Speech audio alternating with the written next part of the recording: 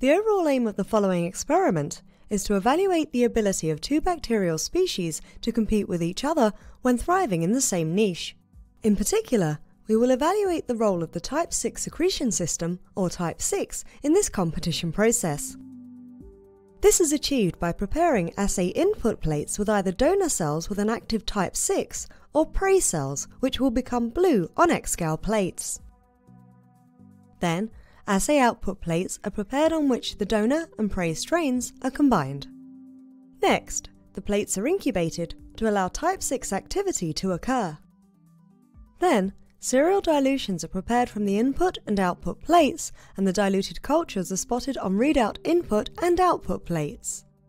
Results are obtained that show differences in the dominance of the blue colour in each spot based on a simple visual observation, indicating the survival of the prey cells in each case.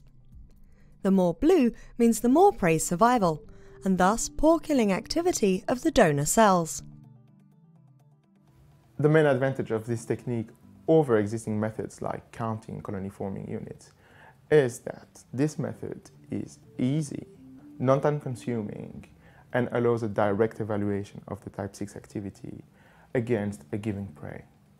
So this technique evaluates bactericidal activity in mixed cultures, and therefore it may help to understand why some chronic polymicrobial infections ultimately become dominated by one single bacterial species, such as is the case with Pseudomonas aeruginosa in the lungs of cystic fibrosis patients.